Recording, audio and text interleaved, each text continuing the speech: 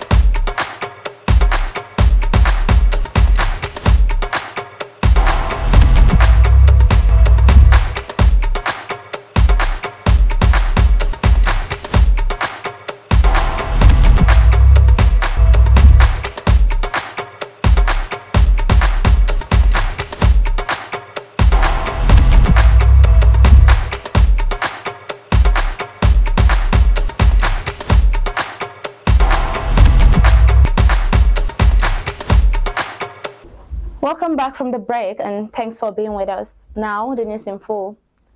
The House of Representatives member-elect for Jalingo, Yoro Zinc Federal Constituency in Taraba State, Ismail Maihanchi is dead. Maihanchi died in the early hours of Saturday after a brief illness.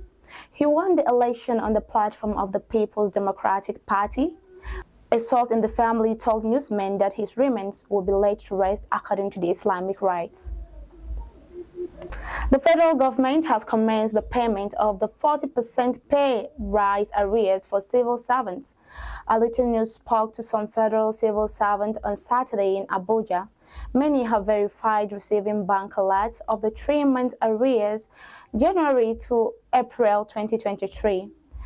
A high-ranking civil servant who spoke to the Aluti News correspondent, monitored by a reporter anonymously in Ilorin, the Kwara state capital, noted that the arrears came in alongside the April 2023 salary. Another civil servant also affirmed the development in Ibadan, that he received his April 2023 salary alongside his arrears. It was earlier reported that the regime of the President Muhammadu Buhari proposed a 40% pay rise for workers to cushion the effect of the planned removal of fuel subsidies. The spokesperson for the Ministry of Labor, Employment and Productivity, Olajide Oshudun, who spoke to newsmen, noted that the rise will be applicable to all workers from level 1 to 17. Earlier in March, the Minister of Labor and Employment, Chris Ngige, disclosed that the federal government have approved a pay rise for civil servants in the country. He added that the pay rise had been included in the 2023 budget, stating that it will take effect from January 1, 2023. Ngige described the pay rise as a peculiar allowance for civil servants in view of the current economic reality, and it is meant to help government workers to soften the effects of rising inflation, the rising cost of living, hikes in transportation fare, housing and electricity. And now over to Sudan. More than 150, including foreign diplomats and officials, rescued from battle-scarred Sudan arrived Saturday in Jeddah. The Saudi Foreign Ministry stated in the first announcement that evacuation of civilians since the war began. The evacuation was carried out by the kingdom's naval forces with the support of other branches of the army. It announced the safe arrival of 91 Saudi citizens and around 66 nationals from 12 other countries, such as Kuwait, Qatar, the United Arab Emirates, Egypt, Tunisia, Pakistan, India, Bulgaria, Bangladesh, and the Philippines, Canada, and Burkina Faso. Saudi Arabia works to provide all the essential needs of foreign nationals ahead of their departure to their respective countries. The statement added, Saudi state-run Al Kabariya television released several videos of warships approaching Jeddah port on Saturday. The evacuees were received by officials and soldiers who distributed sweets on the occasion of the Islamic Eid al-Fitr holiday, which marks the end of the holy month of Ramadan. Among those who arrived in Jeddah on Saturday was the crew of a Saudi passenger plane that was hit by gunfire while preparing to take off from Khartoum at the start of the war on April 15th. According to Al-Kabariya, the broadcaster said the evacuees were transported in a convoy of vehicles to Port Sudan from where they boarded ships to Jeddah. Earlier on Saturday, Sudan's army said its chief Abdel Fattah al-Burhan had received calls from leaders of several countries to facilitate and guarantee safety for evacuating citizens and diplomatic missions, adding that the United States, Britain, France, and China are planning to airlift their nationals out of Khartoum using military jets. Clashes erupted on April 15 between forces loyal to Burhan and those of his deputy-turned-rival Mohammed Hamdan Daglo, who commands the powerful paramilitary Rapid Support Forces (RSF). The former allies seized power in a 2021 coup but later fell out in a bitter power struggle. The conflict, much of which has taken place in Khartoum, has left hundreds dead and thousands wounded. Heavy gunfire, loud explosions and fighter jets roared in many parts of the capital Saturday morning, according to witnesses. We will now be going on a short break. We will be right back. Stay with us.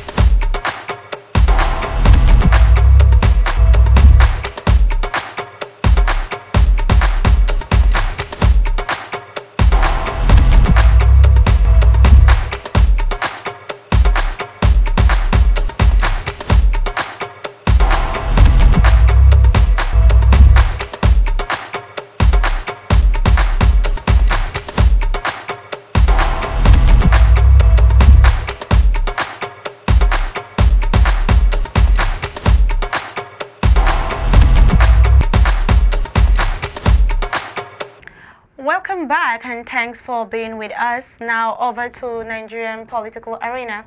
Peter Obi, the candidate of the Labour Party in the February 25th presidential election, has reminded President Muhammadu Buhari that one major responsibility he has to perform now is to rescue stranded Nigerians in Sudan.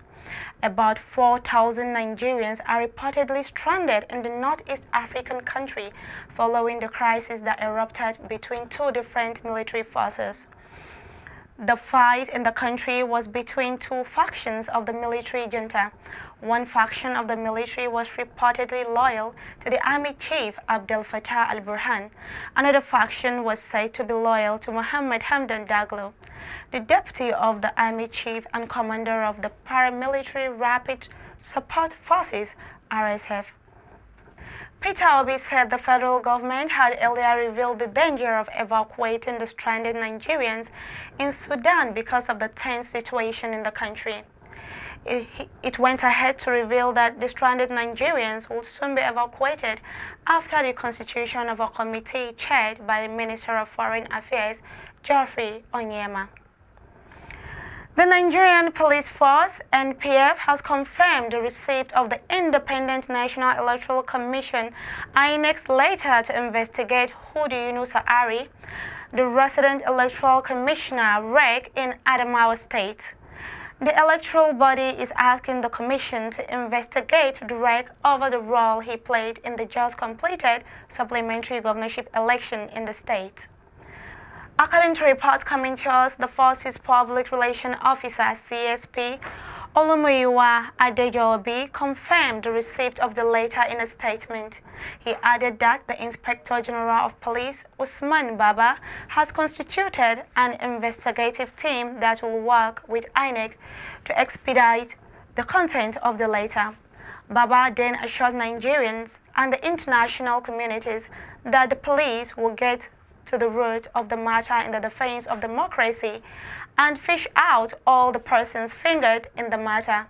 Yunusa Ari declared the candidate of the All Progressive Congress (APC) as the winner of the election, while the collation of the supplementary election was still ongoing, a move he did not have the constitutional right to make and was immediately reverted by INEC.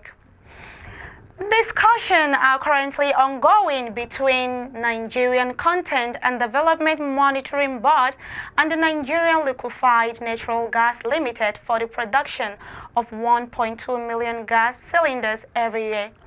According to Punch, the Executive Secretary of the board, Simbi Wabote, revealed this on the sideline of a media conference in Abuja announcing the 2023 Nigerian Oil and Gas Opportunity Fair. The yearly conference, which will hold in Bayelsa State, and it's themed the oil and gas industry, catalyst and fuel for the industrialization of Nigeria. According to Wabote, the proposed 1.2 million gas cylinder production annually is the federal government's push towards achieving 70% local content in the oil and gas sector by 2027. Currently, Nigeria has been able to achieve 50% local content, and NCDMB and NLNG are currently partnering to grow it up to 70% in the area of local production of gas cylinders to curb importation. Although he did not mention how much fund has been set aside for the project, Wabote stressed that talks were being ramped up to begin the process as soon as possible. The Executive Secretary added that it was able to achieve 50% local content with the NLNG's Train 7 gas project, adding that the proposed Train 8 would be another avenue through which the country would reach 70% local participation. He, however, asserted that it was impossible for Nigeria to attain 100% local content, as it would still have to depend on the rest of the world for technologies that could not be sourced in-country. Wabote said the board's goal is to use the NOGOF conference to promote, drive, and showcase more business opportunities in the Nigerian oil and gas sector.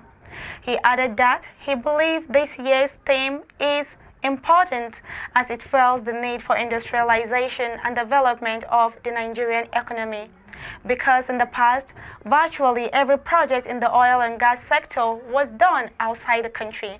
But as of today, they have been able to retain 54% of such projects in-country in terms of value and monetary. According to him, this year's conference will include technical and opportunity sessions, networking, and an award ceremony. We will right now be going on a short break. We will be right back. Stay with us.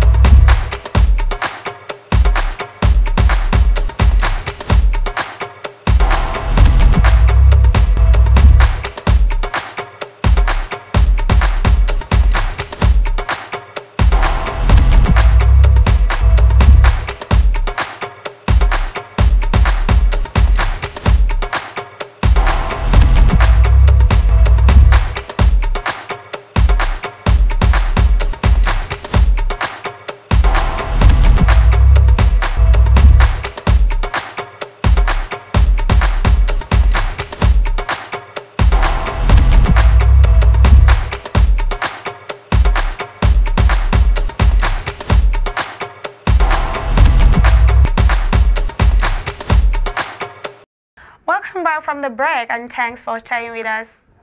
Vice President Yemi Osinbajo and other eminent Nigerians have showed encomium of Reverend Dr. Stephen Baba Panya, the president of Evangelical Church Winning All, ECWA. They described him as a man with unique and unusual qualities which he used to better society. They spoke during the 60th anniversary Thanksgiving service of the ECWA president, who is also the vice president of the Christian Association of Nigeria, CAN, on Saturday in Abuja. None reports that the celebration also marked his 30th marriage anniversary and 26 years in ministry. Osinbajo described the celebrant as a true servant of God, a nation builder, and a friend to the oppressed. Osinbajo, who was represented by the village chaplain Reverend Sheyi Malomo, stated that the president's promotion in life was worthy of emulation. The vice president prayed to God to grant him long life and favor in all the great works he has been doing through the Church for Humanity and Nigeria. Also, Mr. Joseph Daramola, the Secretary General of CAN, who represented the association, described him as a man of goodwill. Reverend William Okoye, founder and general overseer of All Christians Fellowship Mission, Abuja, Nigeria, thanked Reverend Panya Baba for his show of kindness, unity, and love in the Christendom, describing him as a man of peace. Okoye encouraged him never to give up in spite of challenges in winning more souls to Christ. Also in his speech, the Esu Karo in Nasarawa State, Farm Loka Panya Baba also thanked God for the life of the celebrant. The former Secretary to the Government of the Federation and Senate President, Ayim Pius, Senator-elect Ned Nwanko and wife Regina Daniels, Senator Chris Adijege, Prof. Obiora Okonko, and Chief Ima Omokwe Sunday paid a condolence visit to the Chief Whip of the Senate, Orji Uzokalu, over his wife's demise. The Whisperer had earlier reported that Senator Orji Uzokalu's first wife, Mrs. Ifeoma Ada Kalu, earlier this month passed on peacefully at the age of 61. Following her death, prominent Nigerians have continued to thank the Abuja residence of the former Abia State governor. According to the Whisperer, billionaire businessman Prince Arthur Eze had on Sunday paid a condolence visit to Senator Orji Uzokalu at his Aso Villa home in Abuja to condole him over the loss of his wife, Mrs. Ifeoma Ada. Eze, who visited Kalu, was accompanied by other personalities to condole and also facilitate Kalu on his 63rd birthday, which was marked on Friday. Both Kalu, who was a former governor of Abia State, and Arthur Eze are in-laws to each other, as late Ada was the daughter of Arthur Eze's elder sister. Speaking to a gathering of friends and few guests, the billionaire philanthropist described the loss as shocking, enormous, and irreparable, adding that, however, no one can question the will of the Almighty God. He urged Kalu's family to take solace in God, saying that the late Ifeoma, who passed on in the United States, will be fondly remembered for her uprightness, virtuous, kind, and courageous nature, and strong belief in Jesus Christ. Responding on behalf of the family, Kalu thanked Eze for empathizing with his family in the moment of grief and for the role he played in ensuring that their wife and mother lived, stressing that they have accepted the occurrence as the will of God. And now over to Zamfara State.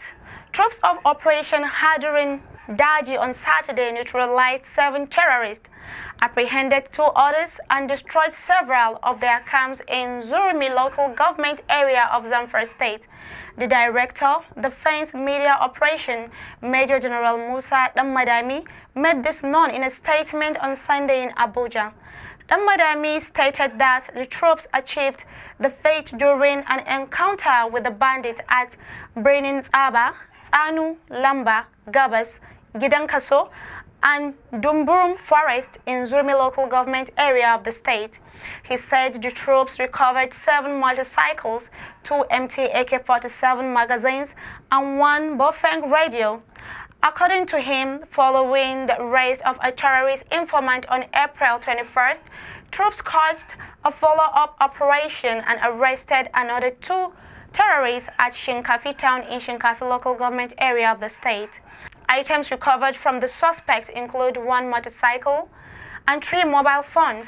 The military high command compliments troops of Operation Hadirin Daji and encourages the general public to help troops with credible and timely information on criminal activities. And in Kano State, Governor Dr. Abdullahi Umar Ganduje has disclosed that his administration has pardoned 4,013 inmates in 8 years across Kano correctional facilities. According to him, his government has also within 8 years settled fines and compensation for the inmates to the sum of 4,949,000 naira. The governor, who was represented by his deputy, Dr. Nasru Yusuf Gawuna, stated this while pardoning 43 inmates with various offenses serving jail terms during the occasion to commemorate the Eid al-Fitr celebration at Goranduzi Custodial Facility. While stressing that freedom is everything to human life, he called on the pardoned inmates to exhibit good character wherever they find themselves in the society. The controller of the correctional service in the state, Suleiman Muhammad Inwa, demonstrated that the gesture offered by the Kano state government of releasing inmates on payment of fine, compensation, and pardon will assist in decongesting the facilities and ensure a peaceful atmosphere in the yard. He appealed to other states to emulate the gesture and also urged the beneficiaries to be good ambassadors of Nigerian Correctional Service by becoming law-abiding citizens through displaying good behavior. On his part, the chairman of the Council on the Prerogative of Mercy, Abdullahi Garbarano, thanked the governor for exercising the power vested in him by the Constitution to release the inmates to the recommendation of the Correctional Service Management and the Council. And this is all on the Oweleketv news today. But before we go, here's a recap of the major headlines. Taraba Rep-elect Maihanchi is dead. FG commenced payment of 40% salary rise arrears. Saudi announces first civilian evacuations from Sudan. Peter Obi sends important reminder to President Muhammadu Buhari. Don't forget to follow us on our social media handles displayed on your TV screen for all your adverts, sponsorship and inquiries. I remain Mariam Aminu Abubakar, and thanks for being with us. Stay safe.